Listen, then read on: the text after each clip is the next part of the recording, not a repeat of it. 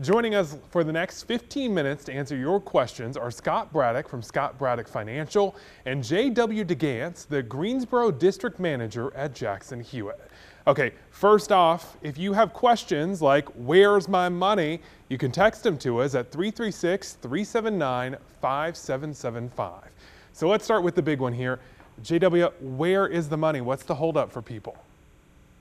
So there was an undisclosed issue at the IRS where about 15% of taxpayers who were supposed to receive their direct deposit didn't, and they're flipped to a check for this one payment. And how long is that check going to take to come in, you think, Scott? I would imagine that should be fairly quickly. They might not have even really seen a glitch. I think the notice was just more to let folks know, don't look in your bank account, look in your mailbox. So I wouldn't expect much of a time delay.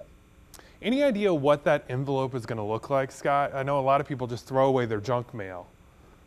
Well, and we've had that challenge with the stimulus checks when they first came out. It was a totally blank white envelope.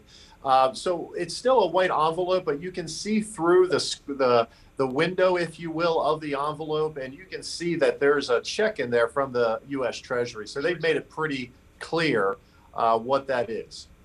So not all parents are choosing to get this money. Some have chosen to unenroll from the program and wait and get it later. JW, why should someone consider doing that? Well, if they expect to receive more income this year than last year, also if they typically owe taxes every year, they could then owe this money back at tax time. And how much money are we talking about here, JW? Well, for children that are under 6 years old, the total credit this year is $3,600. The advance payment then is $1,800 over the course of 6 months. And then for children that are over 6 years old but under 17 or under, then it's $3,000 total, $1,500 for the 6 months, spread out evenly over those 6 months. A lot of money, you want to make the right decision. So if you do want to unenroll, how do you actually do that, Scott?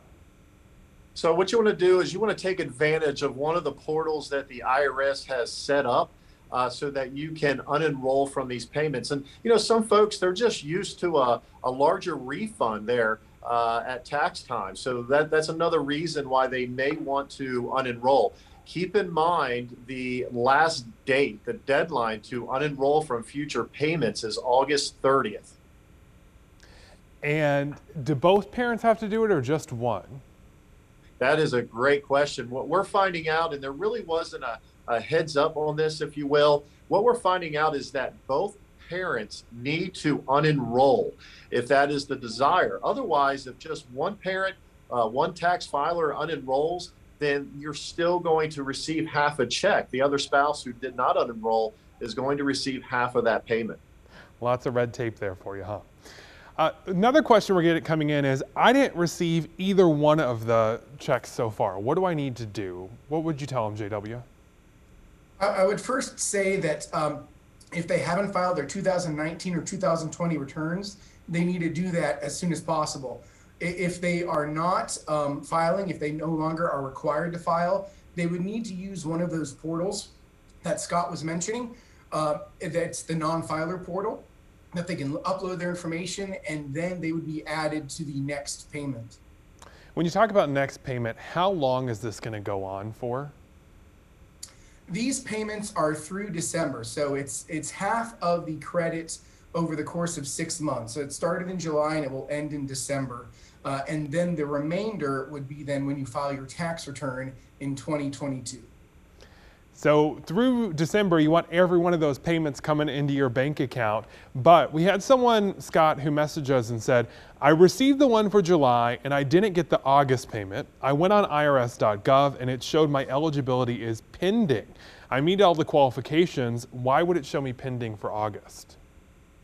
Yeah, that is curious, Ben. If they received the one in July and now that payment is pending, maybe JW has another idea here, but I'm thinking that may have to do with the glitch, especially since you mentioned they received it in their bank account. It could be pending that paper check. That's really my best guess. I couldn't really think of anything else if they did, in fact, receive that payment in July.